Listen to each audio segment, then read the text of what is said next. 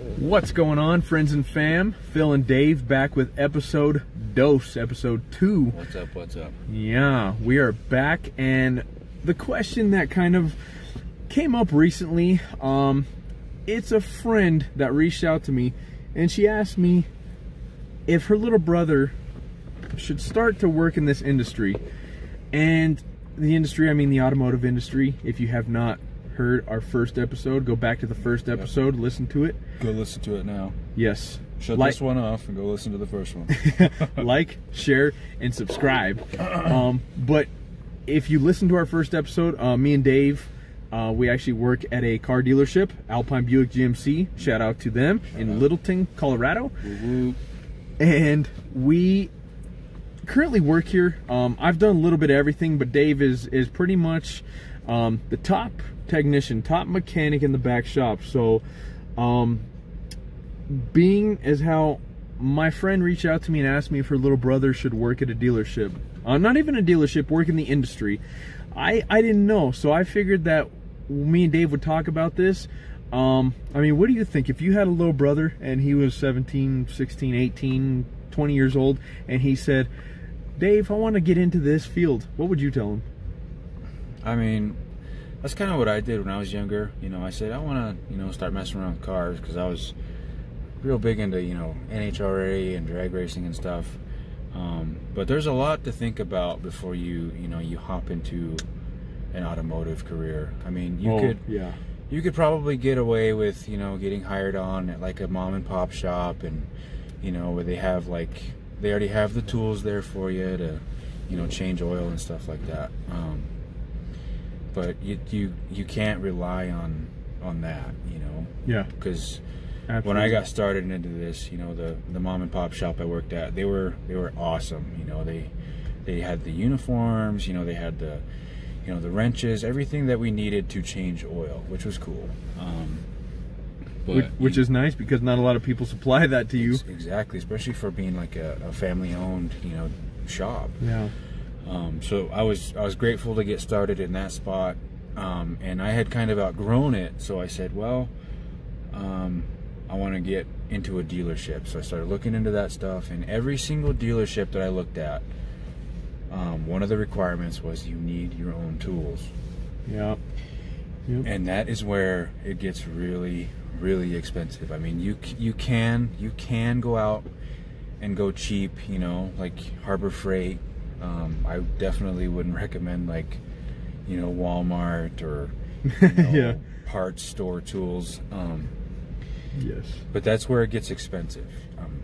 I started off with like a little cart, and this was a little flip drawer, flip top 1-drawer cart.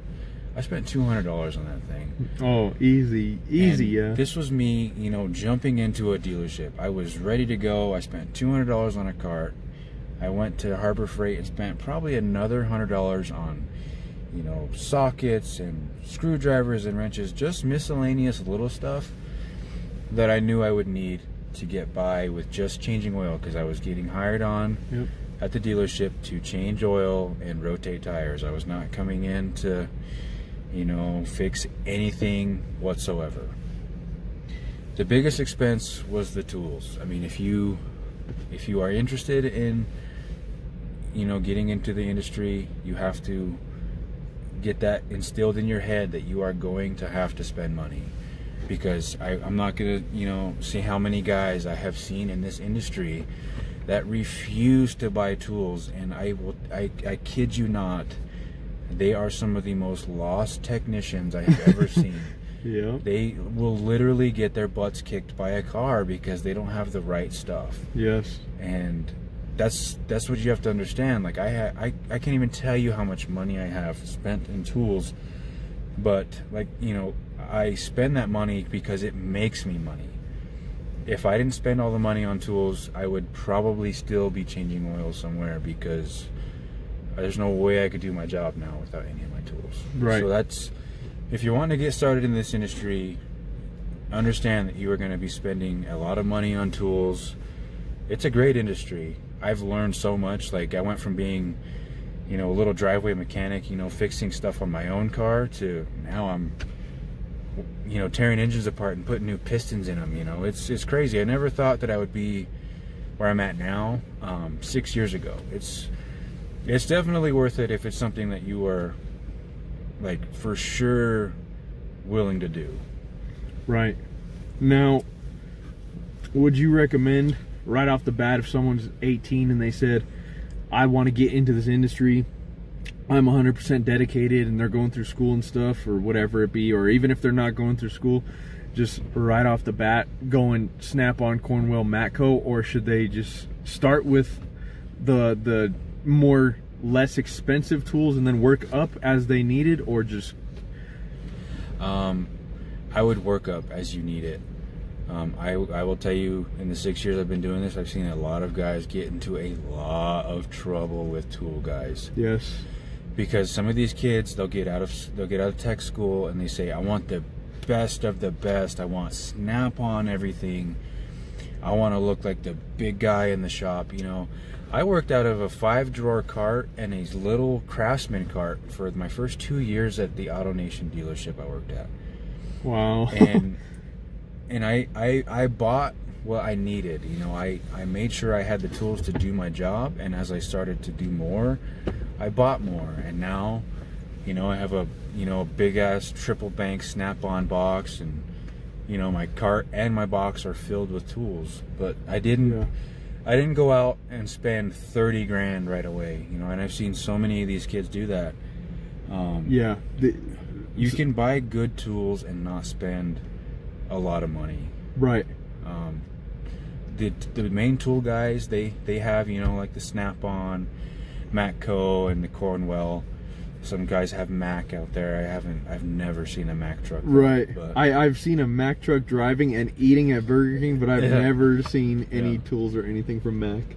And 90% of the time, those big name dealers, they have, you know, a cheaper version of their name brand tool. Like Snap-on has Blue Point, Matco has Silver Eagle, Cornwell has Blue Power. I mean, they're all good tools that they still offer, you know, lifetime warranties on. So you don't have to go and spend $700 on, you know, a set of sockets. You can spend $200 and get the same quality. Because you have to start off small. Because if you go out and if you go out and spend all this money, literally, your tool bill a month is probably going to be a lot of money. You know, when I was buying tools, it's almost a car payment to some people, honestly. It turns out like that. There was a couple guys that worked here that, you know, they had a tool bill that was $400 a month. And I'm like, holy cow. You know, and the way I did it, if I ever held any kind of credit or, you know, like a truck account with a tool guy, I would buy one thing, pay it off before I bought another. I would never have over. Highly recommended. Highly recommended. Yeah, don't ever rack up, like, you know, $5 or $6 grand on a tool truck, because then you're just paying on that forever. And then when you actually need a tool, you're gonna feel like you're gonna feel dumb when you have to tell the tool guy, like, hey, I need this tool, but he's gonna be like, dude, you owe me $6 grand still. Right. Like, I can't float you this tool. So that's another thing to watch out for too, is don't get into trouble with the tool guys. Definitely start off small and work your way up. Like I said, I worked out of a 5-drawer roll around cart. I put everything I needed in that, you know, and that followed me around the car. And then I had another little cart that I, you know, put all my other miscellaneous stuff in, and that did the job for a while. And just kind of touching on what he was saying, I have a horror story too of actually the guy that hired me. I mean, the guy that had told me about the hiring at this position when I was a porter. That same guy was a technician, and he no longer works here, but he racked up, I think, an $11,000 or $13,000 tool bill. And this guy that had gotten me the job, he went to a certain school to learn how to be a mechanic. He came to the dealership, he was a mechanic, and then one day he just woke up out of the blue and said, I don't want to be a mechanic or a tech anymore. And so he went to sales, and when he went up to sales, he thought he was ducking and dodging the tool guys. And when you have $13,000 or whatever it was in debt, they hit them, you know, with a repossession. Like the tool guys, it is a scary thing, honestly.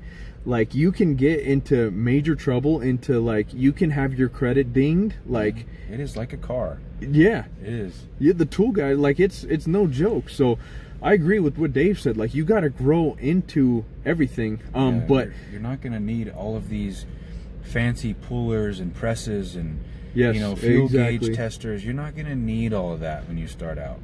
All you're gonna need is the basic stuff. And talk to any senior tech that you know, if you land in any kind of shop, find the senior guy there, you know, not the old grouchy one, but the one who knows his stuff. And I guarantee you he will say the same thing. You do not need to go out and buy Snap-on this, Snap-on, and just rack up a $20,000 bill your first year, and then in 6 months you don't even want to do it. Then you're stuck with $20,000 worth of tools, and then the tool guys aren't just going to take them back and say, okay, you're clear. You've already used them. You still owe them at least half of that money. So I've seen so many people get into trouble with tool guys, and I mean, there's even a few guys here at the shop now that I'm like, dude, what are you doing with this tool guy?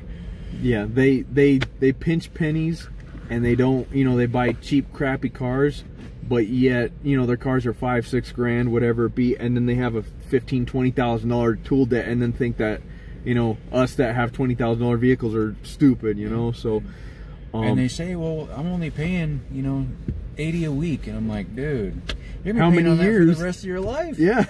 if you're paying $80 a week, and your bill's 20 grand, you are in debt to that Snap-on guy for the rest of your life, unless you literally cut him a check. Yeah. And that's the other thing too. These Snap-on guys, these tool guys in general, they will sell you anything. I'd like to say that they prey on newbies, prey on the people fresh out of college. They do. Some of them, there are some really good tool guys out there that are like, nah, dude, I'm not gonna put you in this stuff because they've seen it, and no tool guy wants to go and repo your stuff and, you know, ding your credit and have to call your mom because you didn't make your payment, you know. But it's for sure happens, man. Yes, I've seen that. I've seen it a lot. So many times. We've seen that. I mean, both of us have seen that so many times. You know, like my buddy that had $13,000 and decided to go to be a salesman or whatever. Like, that 13 grand doesn't go away. Like, you need to pay that off. But he let it go, and he got his credit dinged worse than I think he's ever had it dinged in his life. But, and like what Dave said, you know, I was a technician too. I was a lube tech, and then I went to an apprentice, and then I went to a technician on my own. And I agree 100%. You know, when I was a lube tech, I would slowly start to get my stuff, and I would slowly start to accumulate like the flashlights and like the little tools necessary, like maybe gloves, you know, little picks, just little tools that, you know, like once you go into a lube shop, once you start at the bottom, you start to know and realize what you need and what you don't need. As I went to the, you know, going to the back shop as they call it, when I was an apprentice, I had the Harbor Freight. I'm not knocking anything from them, but I had the Harbor Freight, like the quote cheaper of the tools. And then I learned, once I had my little arsenal, my array of stuff, and I learned what wasn't strong enough, what wasn't big enough, what wasn't powerful, what broke and what didn't break. Whatever did break that I was using, you know, whether it be a wrench or a socket set or like the teeth that are inside the wrenches or whatever it be, then I would go out and spend money and say, okay, I'm going to go to one of those suppliers that has the good lifetime warranty on that tool. But there are some tools that I've had from when I was a lube tech to even when I was, when I was working by myself as a mechanic, that had never broken, that still, you know, are doing great to this day. So I agree.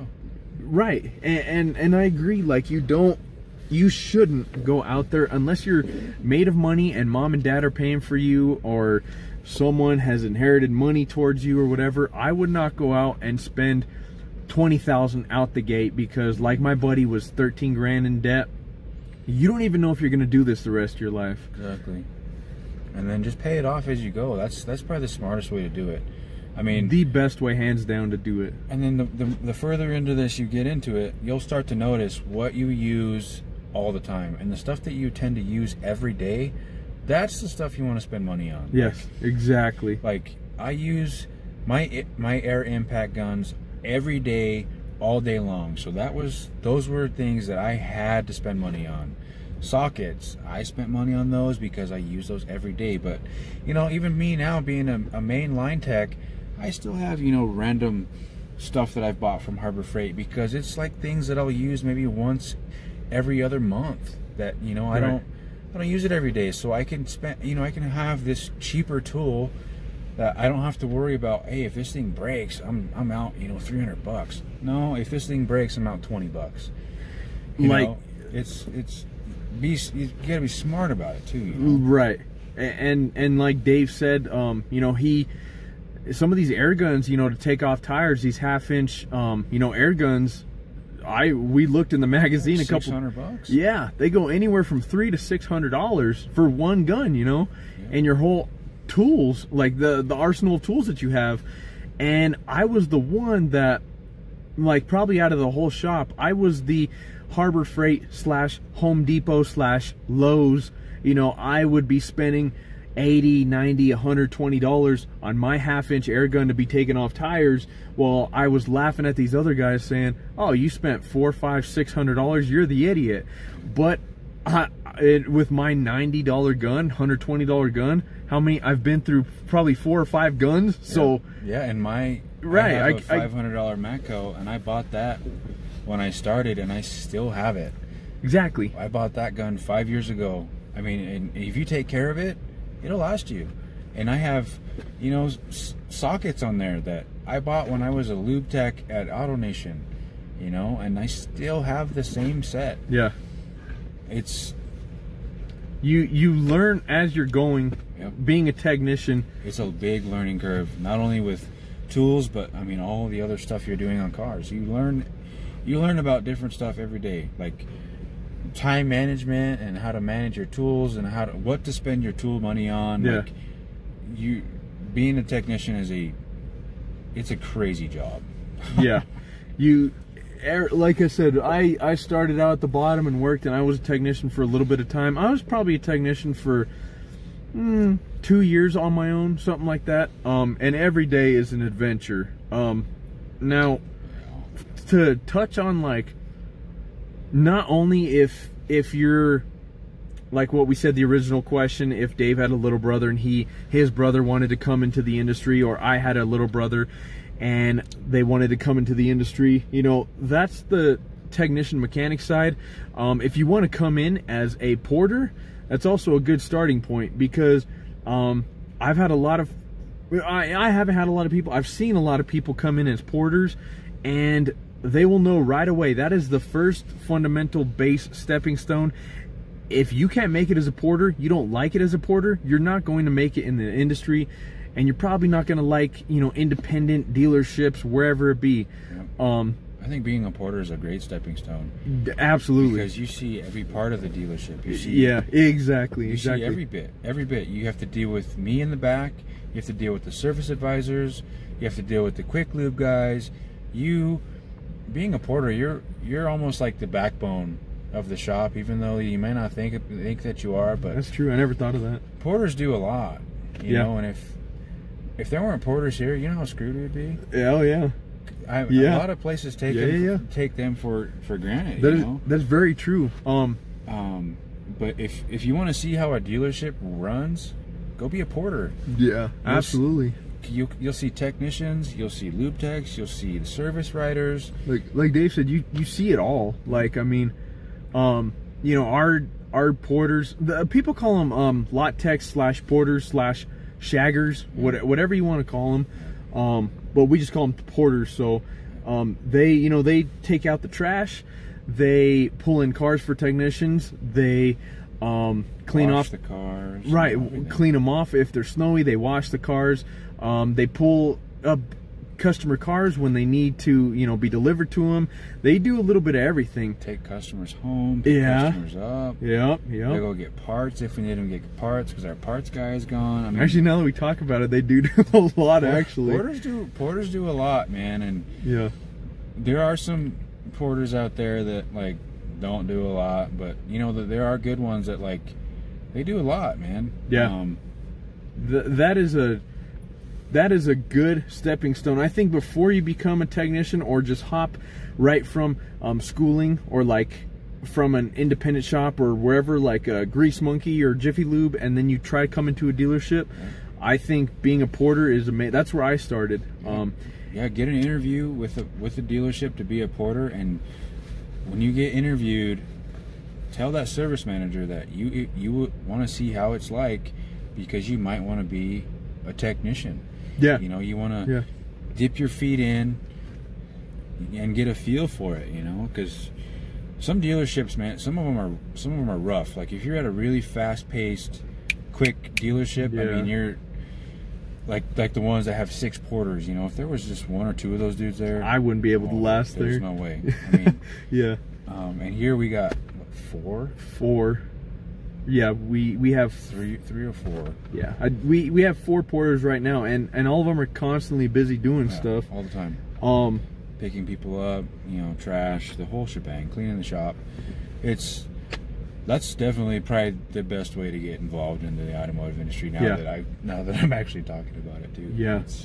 Or if you feel like that's not your forte, like maybe you did go to schooling for it, maybe you have a little bit more knowledge and passion, starting as a lube tech, as an oil change guy, as a level C technician, as a bottom grunt, but you're still working on the vehicles, even though you're only doing oil changes, tire rotates, you know, replacing light bulbs, whatever it be.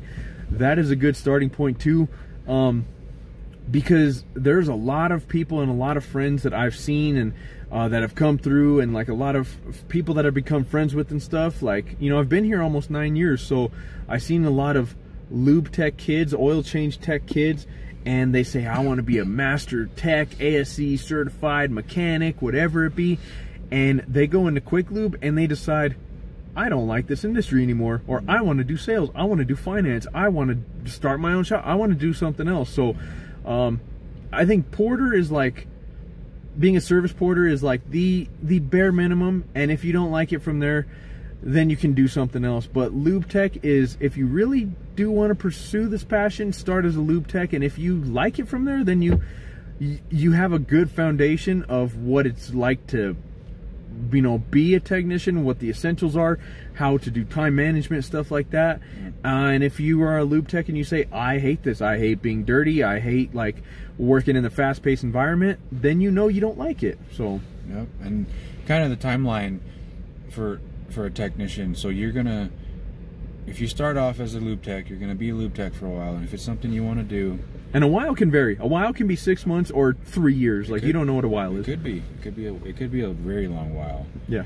And then you go from lube tech to apprentice, and then when you're an apprentice, that's when you work underneath a technician. You know, like say you work under me, I would basically be your teacher for that time that you're an apprentice. Yeah. You would learn from me, you know. You wouldn't, you know, I wouldn't just have you go hang parts and, you know, put these brakes on and stuff. But then if you go on and you're an apprentice, and then you say, hey, you know, I'm comfortable, I feel like I know enough. Yeah. I want to start making it on my own, because while you're an apprentice, you're still going to be hourly, because, you know, manager's not going to expect you to survive, turn hours, you know, flat rate, and, you know, make money. But once you get off of being an apprentice and you're online, you are making money for yourself. If you struggle, I mean, it's gonna suck. You're not gonna come off and make 150 hours, you know, your first pay period. Going from, you know, if you do decide to stick with this industry, and, you know, maybe you do start as porter and you like it, lube tech you like it, and then you become an apprentice and you like it, and you go on your own. In a perfect world, if that happens, I did it that way, and that is the scariest thing, is when I was an apprentice and I was working for a little bit older technician, a little bit more experienced, not older, I'm gonna say, but I felt like I was doing everything for him. I felt like I was, you know, like I went to my service manager and I said, man, I'm doing all these hours, and you know, I can go on my own, I can do it. And he said, are you sure? And I said, yeah, I can do it.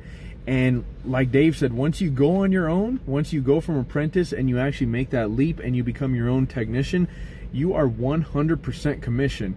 So all these hours that I was getting fed as an apprentice, you know, I thought, oh, you know, I'm just having my my teacher essentially that was above me telling me what to do with the car, and I was fixing it, and I said, oh, this is awesome, amazing, I'm doing all the work for him, I could do this on my own.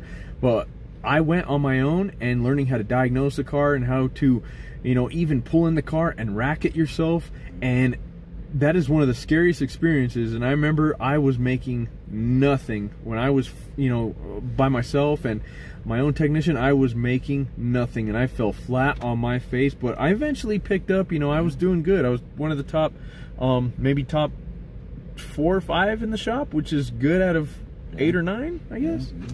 I didn't totally suck. Yeah, but you were rolling, yeah. But it's no joke, man. You know, and that's the thing with flat rate too. If you're not working, you're not making any money. You can't just come to work and say, oh, you know, I could be here for 8 hours and only have made 3 hours worth of work today. Yeah. Because I got my butt kicked, you know, diagnosing this car or tearing this engine apart, and I haven't gotten paid. You know, it's a rough industry, and that goes back to me saying, like, you have to be 110% committed to understanding what you are getting yourself into. Yeah. Once you understand everything about it, and it's still something you want to do it. Because you see, like, you know, you might have like your dad or like your uncle that used to wrench on cars, or like a friend of a friend that works on cars, or someone else, you know. Everyone has that driveway mechanic friend or uncle. And they all say, oh, you can make good money with this, you can make decent money with this. But these are the technicians that have their ASE certifications and stay past the 8 to 5 hours or 9 to 6 or whatever it be. They're putting in overtime. Well, there is no overtime, but when they put in extra hours that you know, that are necessary, like that are like off the clock, supposedly, like, so to say.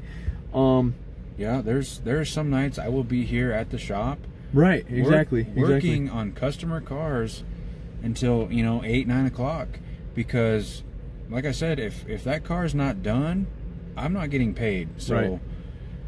I will stay late to finish a car so I can get paid on it. I mean, that's the kind of motivation I have for this job. Like, I will stay and get stuff done because I like money, you know. Who doesn't? Yeah. You know, in this industry, you can make really good money, but you have to want to. Yes. Yeah, you literally control your own paycheck. You do. And I will not tell you how many guys I see that, you know, complain about, oh, I don't make enough money, or, you know, my hours suck, and they leave at, you know, 3 o'clock, 4:30, and I'm like, every day. Well, this is why you're not making any money. You know, I'm here from 8 o'clock sometimes until 7:30, 8 at night. I'm usually here putting in 12 hours a day. But, you know, if I flagged 15 and I was here for 10, that's a win for me. You know what I mean? I made money that day. So you just got to have that perspective on it too. If you want to make money, you will make money. Yeah, it is not going to be, you know, unless you're on like a different type, like, which I've heard before, like you're on a salary or like a guarantee. Yeah, some type of guarantee. Which some places will do, like, what if you're starting out. Some managers will be like, look, I'm going to guarantee you this many hours, because some managers don't want to watch you fail. And when you're starting out, it's going to suck. Yep. Because you're not going to be getting you're not going to be getting any of the easy stuff. You don't hit the ground running. No, they want to see what you know. And, you know, they're going to give you a ticket that's going to make you think, and you're going to go, holy crap, what did I just do? You know, and so many once a day. Yeah, and then you gotta figure it out, you know, and that's that's how it is. I got some of the younger techs in here that ask me questions every day, like, what do I do with this? What do I do with that? Like, I got this code here, and I'm like, you know, I gotta show them tough love sometimes. Be like, dude, you have to figure it out. You know, like I was in your shoes 5 years ago. You know, like, I understand it sucks, but when you start to figure it out for your own, that's when you start to build. So, in conclusion, I guess, you know, to kind of, if someone wants to start in the industry, and this is as like this is on the service side. We've never sold cars. I don't have like a urge or anything like that to ever sell cars. You know, maybe if we interview a salesman or something like that, we can get that perspective.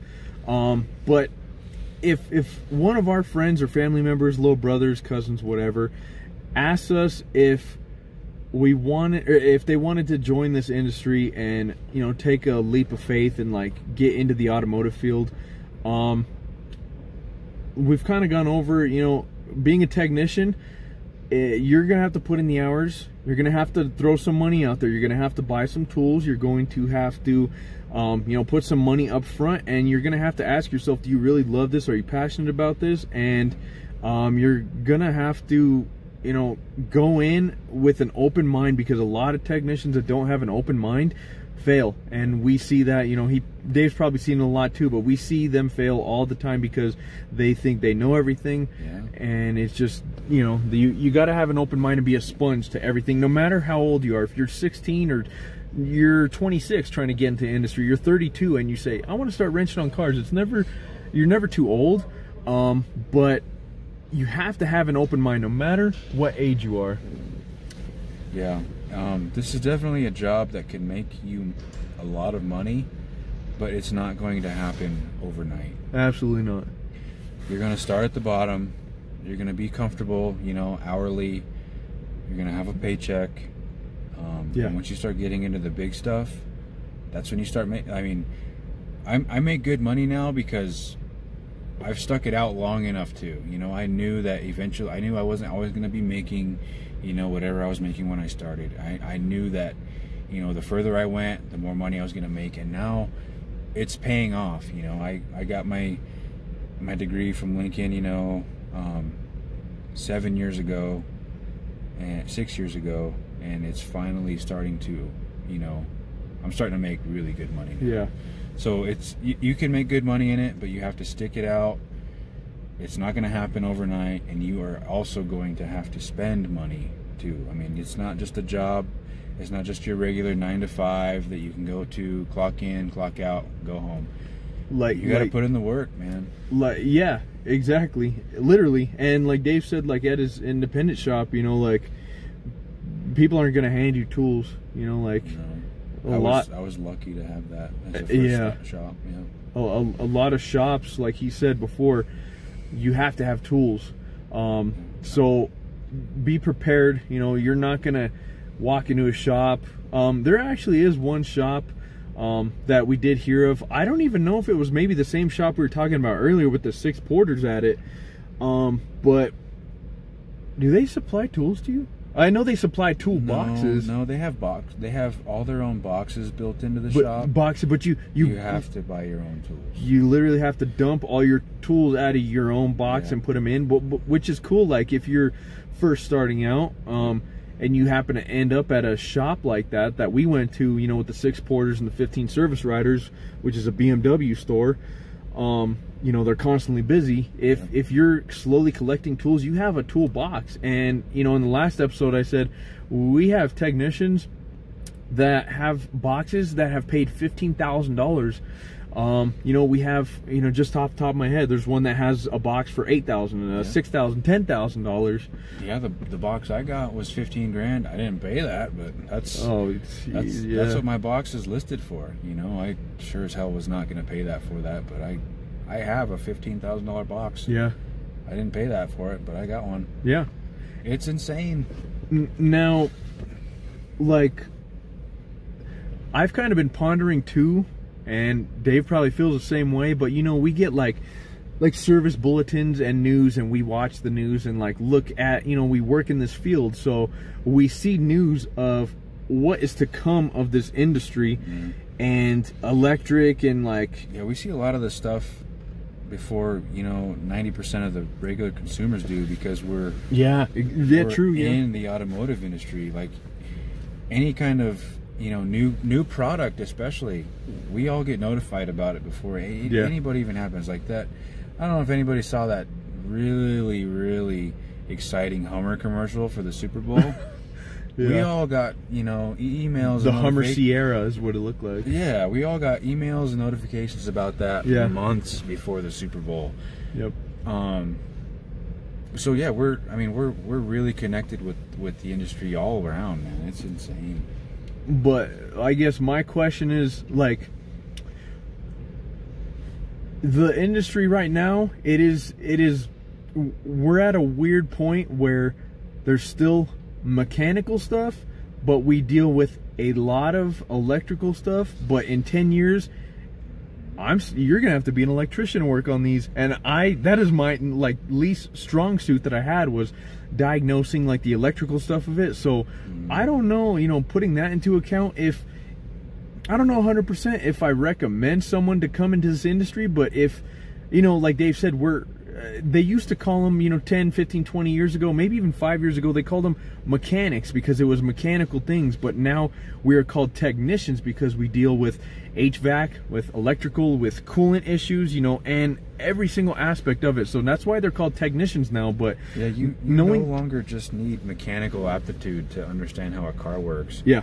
You have to know how technology works too, because the amount of computers these cars have now is insane. And every other year they add more and more stuff to it. If we could tell you for hours what would happen to a car if you left a battery unplugged for a while. Every single computer on that car is going to set a code, and you're going to be chasing your tail forever because of a battery. That is how sensitive these new cars are. And these new trucks now, they have brake pad sensors, they have tire sensors, they have trailer tire sensors. Yep. We have cameras in our rear view mirrors. It's insane. The amount of stuff we have in these cars, it's like going beyond the abilities of normal people anymore. Right. It's insane, and it's making my job a pain in the ass. Yeah. So, I mean, like, going back to, if you do want to be a technician and come into this industry in 2020, I mean... That's another thing you got to think about. Yeah, I mean, do you want to... Changing. You're basically going to be an electrician, and you got to be a mechanic. You got to do both. So, I would think that pay, like if you come into the industry, I'd think that pay would compensate for having to work on both things. I'm not 100% sure, but if you're prepared and open and willing and able and ready to delve into little broken wires. Me and Dave, like when I was working by myself, I had an electric issue that I could not figure out. I was ready to tempted to quit and walk out, and it was the smallest little razor blade cut in a wire that we found in between the front and the rear doors, that was on the door panels on the bottom. So if you are open to being able to diagnose and work with electrical stuff and you're tech savvy, all by means, but just be warned, that is where the industry is going, is a lot of computers and technology, stuff like that. And nowadays, if one module isn't working, it's going to take down 3 or 4 other modules with it, because they share the same data line. And it's a headache. But I mean, if some people like to troubleshoot stuff like that, some people enjoy figuring out stuff like that. Like sometimes, I'm not gonna lie, when I get cars where this is why I'm not a technician anymore, by the way.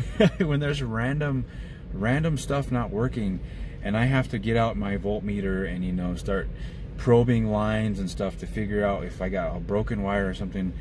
I hate doing that, but at the same time, I'm like, it's really cool to break that stuff out and know that, hey, I found the problem. That's that is the feeling of accomplishment. Yeah. So if you like that feeling, and you can diagnose a car properly and know, hey, I found this, it's broken here, we need to fix this part. And if you like that accomplishment, I mean, for sure this job is for you, because yeah, not every job's gonna be like that. You're probably gonna get like, you know, a dumb brake job or something, but when you do get those jobs where you do have to think, you're gonna be pissed at the time, but when you finally at the end and figure it out, you're gonna be like, oh, that's awesome! I can't believe it was this stupid wire right here, you know? Yeah. But it is that feeling of accomplishment. Exactly. That I do enjoy that still to this day, you know. And yeah.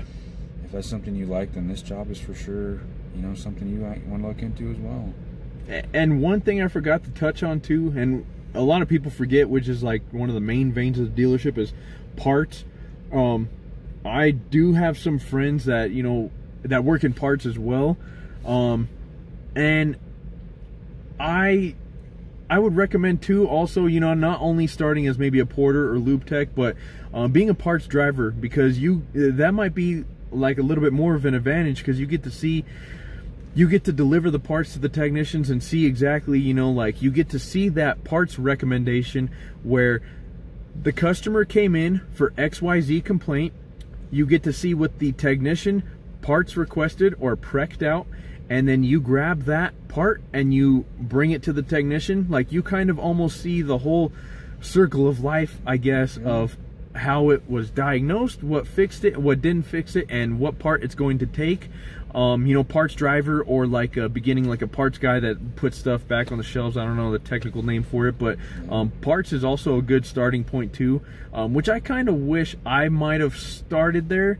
But you know, parts is definitely like a main vein of the dealership too, and that is a good stepping stone. Yeah, it is true. Like, you can see the beginning to the end of a repair. You can see the beginning of the ticket, you know, it says, you know, customer states this, you know, like mine, I had one that they were burning oil, you know, having to add oil every couple 100 miles, and, you know, it needed pistons. So, you know, that parts guy in there could have said, oh, this car's burning oil and he wants pistons. Exactly. He's going to fix it with pistons and stuff. And then you see that ticket close, and the car drives off, and you're like, oh, yeah, that car got pistons today. That was kind of cool. You know, that's another good spot to start. And in parts, you deal a lot with me. You know, if you're a parts guy, you deal with mainly the technicians. You get worn out by sales sometimes, but you deal with technicians all day. Yes, which is good, and you can get a good morale with them, and work on some relations with the technicians before you go back, which is another good spot. That's that's true too. You know, me being in Quick Lube, literally every single vehicle that comes through, we do probably between 25 and 35 or 40 vehicles a day that come through.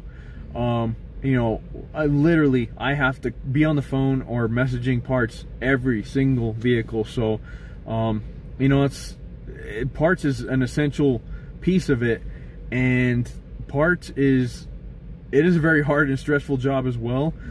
Even the parts driver, sometimes, like, you know, like we've seen parts drivers that go and they drive in the snow. You know, they drive in chaotic weather situations, whatever it be, where people are huddled under our heaters and like don't want to leave the dealership, and they send the poor parts kid out there to in the snow to go pick up like one little stupid sensor or something that's like a $20 sensor 20 miles across town. So yeah, like if I needed a timing chain and it's snowing outside and we don't have one here, you're gonna go get it. Yeah. You know, I mean, but you get and that's another thing too, being a parts dude, you go to different dealerships and you see how they work. You know, you see sometimes, like when I was even a lube tech before, you know, an hourly technician, I would have to go to other shops to pick up stuff, and I could you know, see where their parts department was, and sometimes you get a sneak and see their shop and stuff. But yeah, it just depends, man. But being in the parts is stressful too, like I said in the first video. And imagine you get the wrong part for a technician that's like in a time crunch, and you get the wrong part, and it's on you. So that's what I was just gonna touch on. Like I was talking in the first video. We all work as it's like a big snowball, you know. If I don't have parts, I'm not fixing a car. Yep.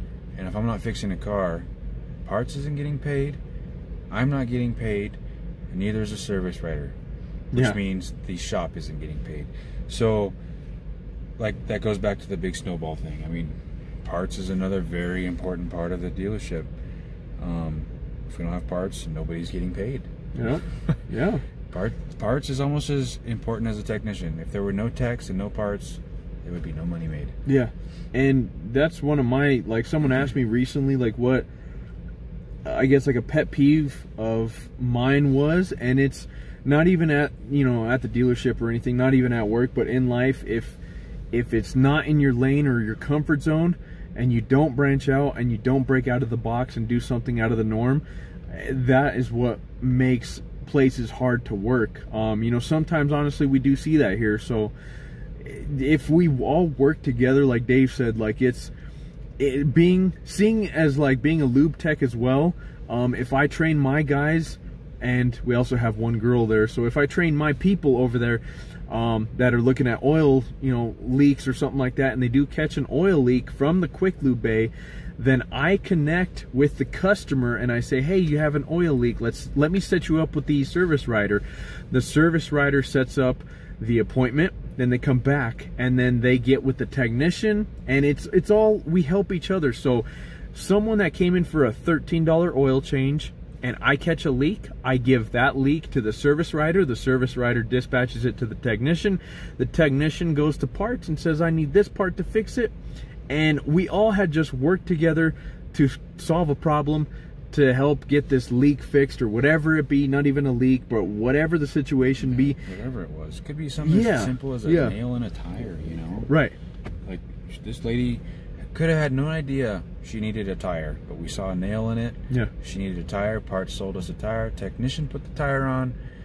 We just made, you know, customer left in a safe car, you know, the shop made some money, everybody's happy, you know. It's we all, every dealership is the same, I know this for a fact, but you have to work together, you have to connect with other departments, and you know, that is my biggest pet peeve in dealerships. If you don't work together, you your fail. shop is going to fail.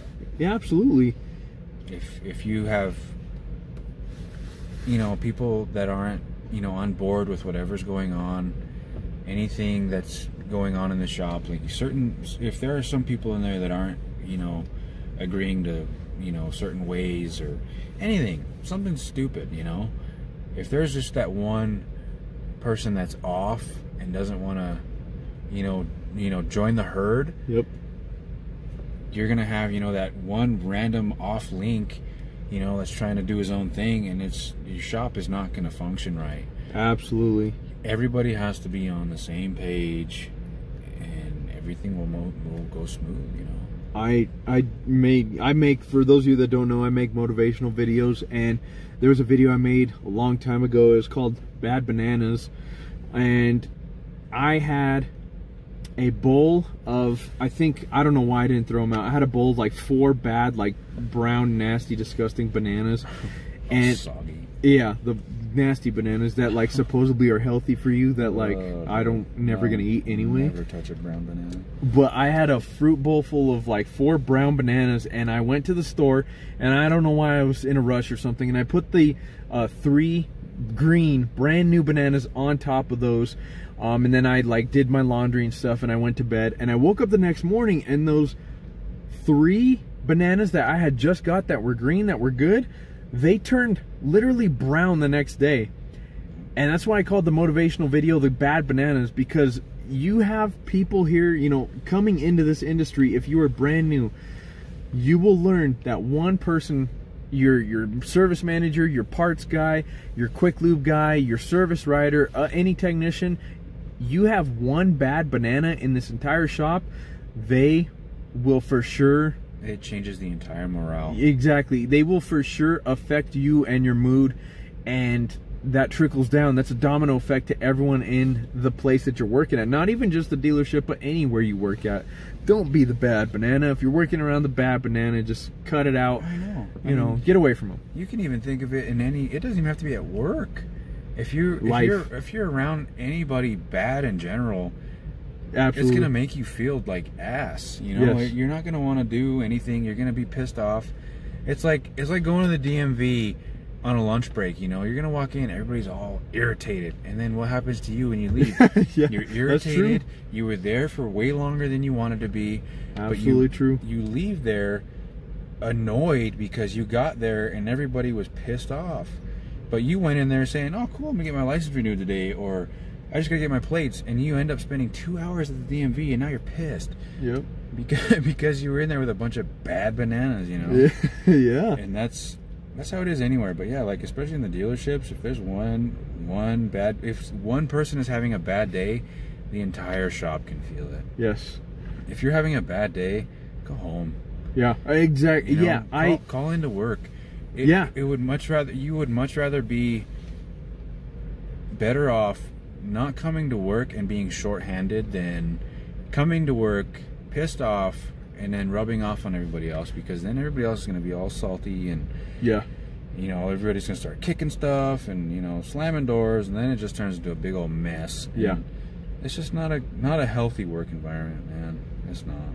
I recently I didn't reach out, but I had a friend that I had connected with recently from a long time ago, and he was saying, you know, he has his own business and he does his own thing, and he does, you know, stuff with the automotive industry as well. And his biggest #1, like, you can have tattoos, you can have tattoos on your neck, you can be a little bit late, you can take an hour-and-a-half lunch break, you can do whatever it be, but the #1, he didn't even say #1, he said the #0 most fireable offense, the biggest pet peeve to him was if you're having a bad attitude, you're done, you're fired.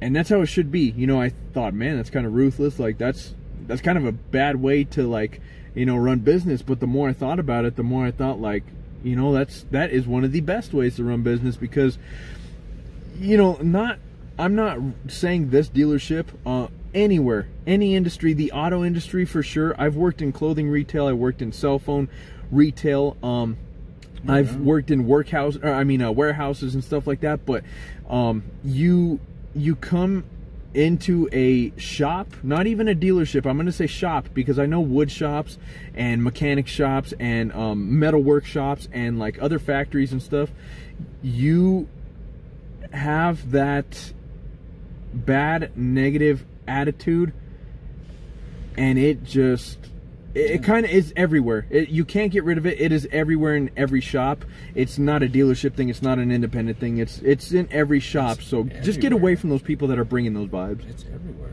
Yeah. Doesn't matter what you're doing. Yes. Just stay away. You know what's funny is when I worked at Michael's Arts and Crafts when I was, you're supposed to be 16 years old. I was 15 years old. My mom's best friend was the manager there. She doesn't work there, so she's not going to get in trouble. But when I worked there, you know, I've had probably 6 different jobs in my 31 years of existence. And when I worked at Michael's Arts and Crafts when I was 15, I worked with, I think, 6 women that were 55 years or older.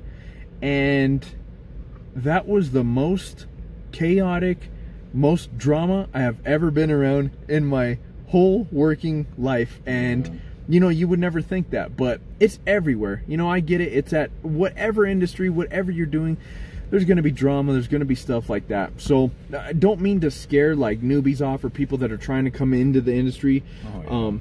It's everywhere, but just be warned that it's a shop thing. You know, I've seen auto body shops where I've taken my vehicles to auto body shops, and they're got grease prints and just throwing paperwork around and saying it'll be done. I mean, it should be tomorrow. I don't know. Like, it's just a shop thing. So be prepared for that to be a present, you know, in this industry. It's not one spot. It's like everywhere in this industry. Oh yeah, it doesn't matter where you're at. I'm sure it even happens in sales. Oh yeah, yeah. Sales. That's like, that's a different video or a different podcast. You know, different episode. I want to pick a salesman's brain because I feel like we need a good one though. We can't, you know, we need a non-biased opinion. We need sales is its own monster up there. Yeah, that is one thing. You know, I'd like to say I'm a great salesman in everything and anything. We need to talk to somebody who was in sales and is like still affiliated with it, but not selling. Yeah, I think I have someone in mind. I think so too. Because their opinion is going to be the most non-biased, because they sold, they know how it went, and they don't do it anymore. So I think that's where we're going to go next. See what they say. And you know what I'm curious is that a lot of, it's funny, like we hear this at the dealership, a lot of people that sell think they can work on the vehicles, and a lot of people that work on the vehicles said, I bet I can outsell them. Yeah. I'm curious, like I'd love to do like a swap, a Freaky Friday, like once with just a technician and a salesperson. But I'm gonna take your job, you take mine. I would go sell a car, and I want to see one of them come fix some cars. And I'm not saying like a salesman couldn't work on them, because there's a lot of salesmen, especially here, that are like inclined and know. You know, actually, I do know one salesman up front that used to be a lube tech, and then he actually went to go sell cars, and he does know a little bit about the vehicles, you know, enough to sell them and not look like a dummy up there. Yeah. But I'm not saying you have to have that skill to not look like a dummy, but I'm curious. I want to get a salesperson's side of things and just kind of like how they feel about the dealership, and if they would recommend that kind of lifestyle to someone to be on the sales side. But I guess kind of wrapping it up and going back to everything, because we could talk about this for hours. Oh yeah.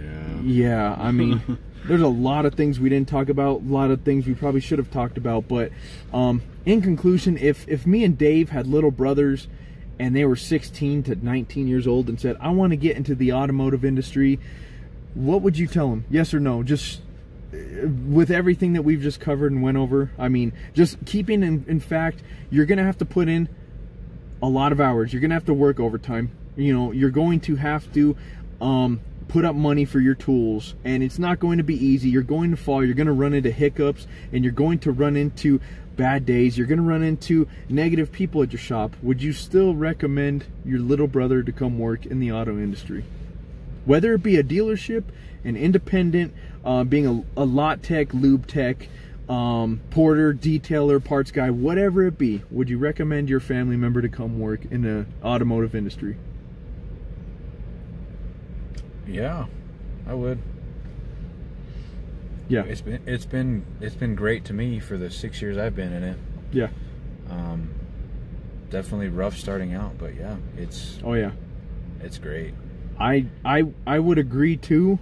If I had a little brother and he asked, or you know, he said he was interested in whatever part of this industry, I'd say yes, because this is where before I was in this industry and, like, you know, being a lube tech manager, being a service advisor, you have to sell. You have to get in front of like people that are, you know, obviously, you know, I was like 23, 24 years old going up to experienced 55, 60-year-old old mechanics, you know, like that have been doing this, or like people that were way more knowledge than me, and getting out there and learning how to sell things. I have become a stronger salesperson. I have, you know, become less shy. I have learned being a technician. I have learned so much that you can take for the rest of your life. So I would recommend, yes, getting into the auto industry, sticking with it and staying with it. That's on you. But I suggest people, you know, if you're interested, to try it out. And if you don't like it, then that's on you. But I would recommend it because you learn a lot about life, and you learn a lot about hands-on experience without, you know, being like a farmer, factory worker, something like that. Like, you get almost the best of both worlds. Even if you don't do this for the rest of your life, I mean, I don't plan on doing this for the rest of my life. Right. But I have learned so much, and it's a great skill to have.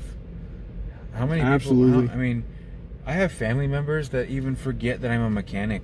They will go, they will take their car to some random person, and then they will finally wait until their car is almost non-salvageable to say, "Oh wait, Dave's a mechanic." Yeah. You know, and it's a great skill to have. You know, I have not had to pay for a repair on my car, you know, like labor-wise, since I started. And I know how costly fixing your car can be because I am the guy fixing them. Yeah. I know. And I'm glad that I got into this, because now when I get out of this industry, I have all these tools and I can do anything I will ever need to on my own stuff. And that is where I look at this in the long run. Like, I'm not going to be some 60-year-old mechanic, you know, still doing this stuff, but I will have all these tools in my own personal garage, and I will be able to do whatever I need to, whenever I need to, because I invested, you know, if it's, you know, just this 6 years now, or, you know, 10 years of my life into this industry. I have all this experience now, and that's what I'm getting out of it. And if that's all you want to do it for, is to get, you know, some experience and learn how to work on some cars so you can, you know, fix your own stuff when you need to, then do it, man, you know. I think Dave touched on it. I don't know if it was this episode or last episode, when he said, you know, maybe it was this episode where he said, when you are a technician, or literally even like me too, working in the lube area, the lube bay, whatever you want to call it, you learn time management. Yeah. And I translated that into real life, and like when you're a technician and you're here, so you're scheduled for 8 hours a day, you have to learn, how do I make as much as I can within that 8 hours? Because being a technician, you can have 20 smoke breaks, you can go get lunch, you can, you're not an hourly employee. Yeah, you can do whatever. You can sit here, you can text for 4 hours out of your 8-hour shift, but you have to get work done at the same time. Yeah, you're making your own paycheck. And me and, you know, Quick Lube, we have almost 40 cars that come through a day. Yeah. And we're telling these people, you know, these people don't want to come in and wait. Like, people just instantly want it. And I get that it's kind of a nuisance, that you have to go out of your way and you have to wait 30 minutes, hour, 2 hours sometimes. If you're coming in on a Saturday, sometimes we literally, no joke, have people wait 4 hours for oil changes. And you learn time management, and that's why I instill in those, the people that I work with, hey, we need to do 20, 25, maybe 30 minutes a car maximum, and you're learning how to maintain, you know, 30, 40 vehicles in 20 minutes with 5 guys. Like, it's a lot of time management. And being a technician, being whatever, being a parts guy, you got to learn to get to that dealership as safely and quickly as possible, get that part and come back, deliver it to the technician so he can get his job done. It's all a lot of time management squeezed into services day, you know. It is. Like for instance, I have an engine that I have to replace, you know, and say the customer needs it in 2 days.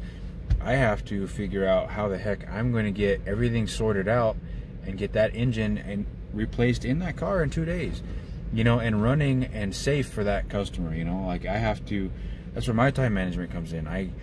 If I don't get that engine done, this customer's not going to have their car, my boss is going to be pissed, you know, and I'm not going to have any money. So that's kind of how the time management works too. Like, and you know, we get, you know, these random cars that want to be done by 1, or have to have this fixed by this time. Yep.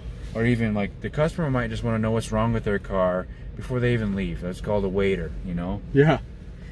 I'll have a waiter come in and they want to know why their car is doing this, and they're sitting in the lobby, you know, and I have to say, okay, well, yeah, absolutely, it's 8:30. I have to tear this engine apart, but I have this waiter, you know, they need an answer by 10. Okay, so you learn how to juggle some crazy things. Yeah, but time management, and like I mean, I would not have done anything different.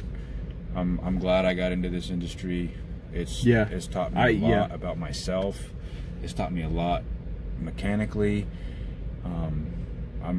I'm happy with it. Like, if I were to tell anybody that's interested in doing it, go for it, you know. Me as well. And not only, you know, like I said, these are the pros, I guess, like time management. And then another one would be personal skills, like personable skills, I guess, is what I'm trying to say. Like, how are you with people?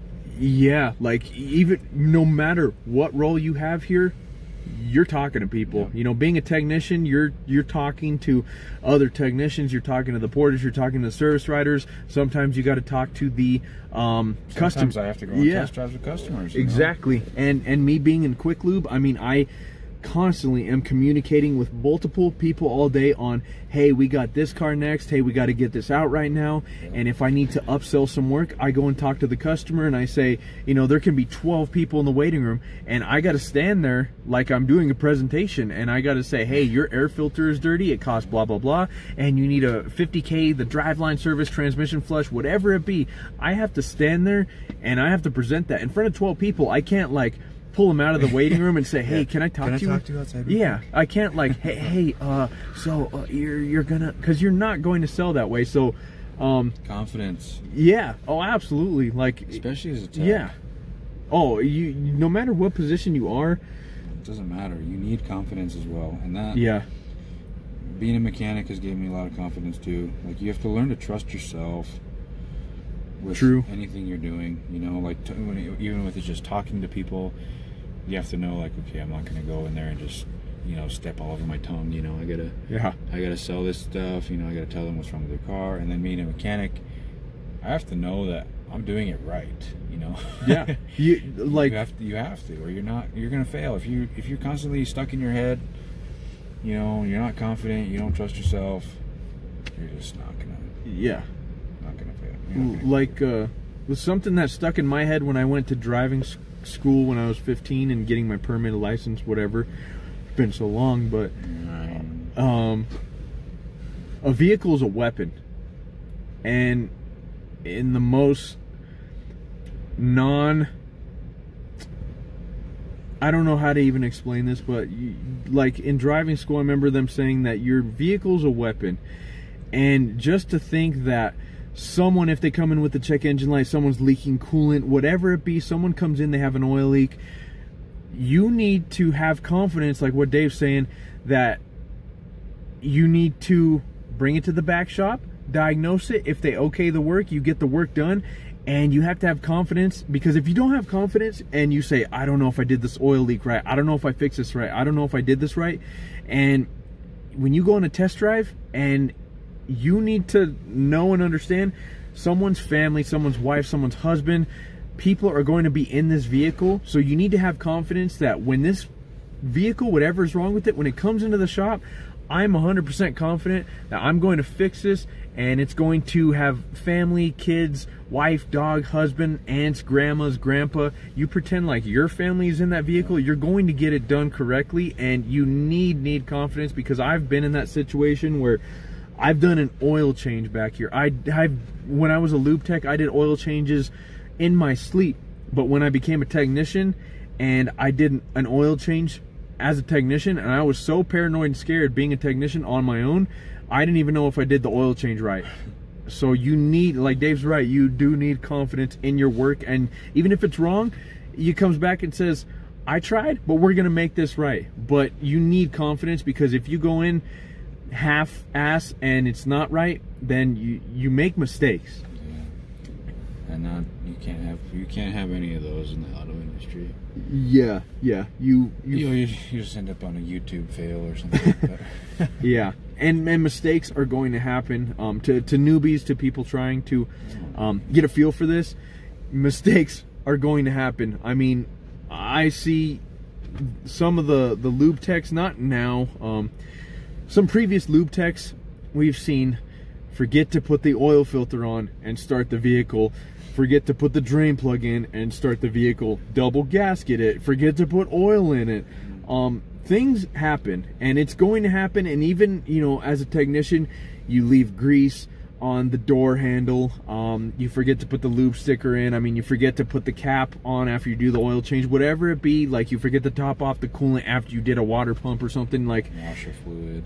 Yeah, you 9 times out of 10, it's the little stuff that the customers are going to notice. Of course, mistakes are going to happen regardless. I've been doing this for 6 years and I still make mistakes. But as long as you can catch them and know that you did it, own up to them. Yeah, then you know what you're doing. But if you're just gonna, I don't know. Yeah, that's not gonna fix anything. That is, I think that's the biggest thing. Seeing, like, being on both sides of the fence, like the service and the technician side. If if you don't own up to your mistakes, if you don't say, hey, I stripped out this drain bolt, hey, I lost this tool, hey, I forgot to put oil in this and I messed up this guy's motor, hey, I lost these keys, like, yeah, if you don't own up to it, management says, why do we need this guy that won't own up to his mistakes? But when you see, what are we doing with this guy? Yeah, because you know, if you own up to mistakes, whatever it be, then that makes it easier for the service writers and the service manager or foreman or whatever to say they made a mistake, they owned up to it, we'll get it fixed. But if you say I don't know what happened or blame someone else, you're probably not going to be working in this industry or this place much longer, because that is a huge thing and people don't see past that. Oh yeah. But you know, just to kind of wrap things up, me and Dave agreed, if we had someone, not even our younger brother, if we had someone our age, if we had someone randomly off the streets ask us if we recommended the auto industry, any part of the auto industry, dealership, independent shop, you know, starting your own, whatever it be, we both say yes. There are pros and cons, obviously, just like any job, any location, any shop, there's pros and cons, but we'd say yes. So if you're contemplating, thinking about it, do a little bit more research. Don't even just rely on us. But just from me and Dave's background, history, and what we see every day and where we see the industry going, you know, it's going really computer tech savvy heavy. And if you're open to doing that, then we'd say, you know, get into it. But where the industry is right now, it is a good place. You learn, like we just talked about. I mean, it builds your confidence. Being on the service side, I don't know about sales side, probably does that too, but builds your confidence, time management, and it just has skills, like Dave said. Skills. Right, like Dave said, for the rest of his life, even if he's not going to do this for the rest of his life, he will know how to be mechanically inclined and do this for the rest of his life. He's currently, you know, aspiring to be a firefighter. So that, you know, this job, I could probably speak for him when I say this job has helped him physically, mentally, you know, with the time management, with the physical labor, with the personable stuff. It's helped in every aspect. So this could be like a catapult into something bigger. I don't see myself doing this the rest of my life, but I have the confidence, I have the skills, the tools, the knowledge from literally everything from picking up cigarette butts to working on the vehicles to selling $5,000 motor jobs. I can take this anywhere, and I don't plan on going anywhere soon, but I feel like everything I've learned up until right now, I can take wherever I want. Yeah, and the nice thing is too, the auto industry is not going anywhere. Recession-proof job. I mean, people are always going to have a car that needs to be fixed. You know, it might get a little rough at the dealerships because we tend to charge a little bit more. But that's because we are all certified in what we do, you know. We're held to a higher standard, and that's why we charge for that. But, I mean, people are always going to need their cars fixed. And there are always going to be a need for technicians. We are in a technician drought. Yes. So, I mean, if there's something you want to do it. I think I heard when he said technician drought, I think I heard like the industry in the United States is like 750,000 or 500,000 below where we need to be for technicians. So I don't know how many times I can tell you I see a hiring sign at a shop or dealership. I mean, I'll just be on Craigslist like looking at like used cars to try to buy, and random shop ads will pop up and say, you know, hiring this and hiring that. So, recession-proof job. You will never be out of a job if you get into this industry. It is really weird to see that. Like I said, I've been at the dealership 8.5 years, almost 9 years. Maybe 3 or 4 years ago, I'm not sure, when I was the lube tech manager the first time around, I had people applying, and I had stacks of applications and resumes. Now, we gotta go fishing. It's insane. You gotta ask friends of friends. You gotta ask your mom's cousins, brothers, neighbors, sister if they want to work here, and it is kind of weird. So there's gonna be a shortage of technicians. I feel, because there is now. But if you're looking, know your worth and know what you're getting yourself into, and know that this industry is awesome. It does get stressful. This is not like folding shirts at PacSun when I worked there.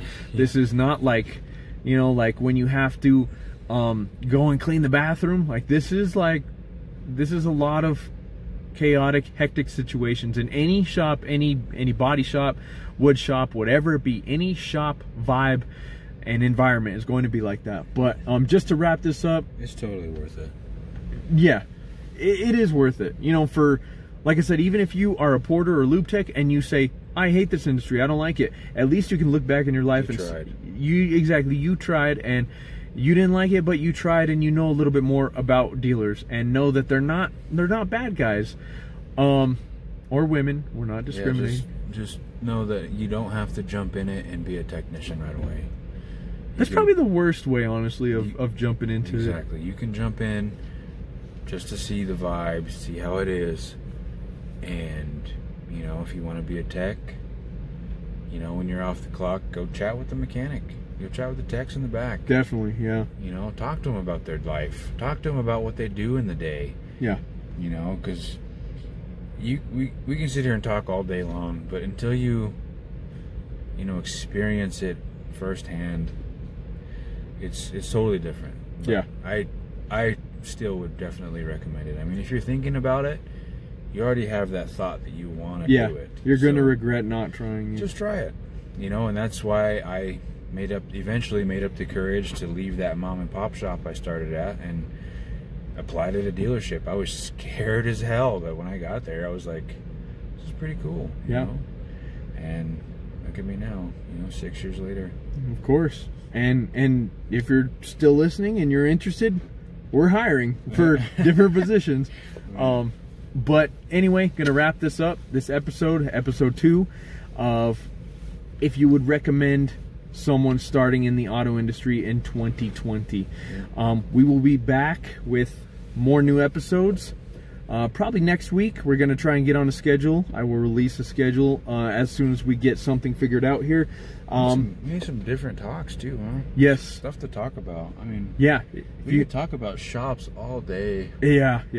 And this is just our experience. Like, we have such a narrow I mean, we haven't even talked about like tools and equipment, and we have such a narrow field of what we see. We would love to have different people in on our talks. Like I said, we want to get parts people, service advisors, people that are at independent shops, people that have started their own shops, salesmen, saleswomen, owners. We're going to talk to a lot of different people. This is only episode 2 of many, so stay tuned. Yeah, stay tuned. Like, subscribe, share with someone, tell someone to subscribe, hit the bell notification. But we're gonna wrap this one up. We're calling it a night. Yeah, thanks for listening. Yes, thank you for tuning in.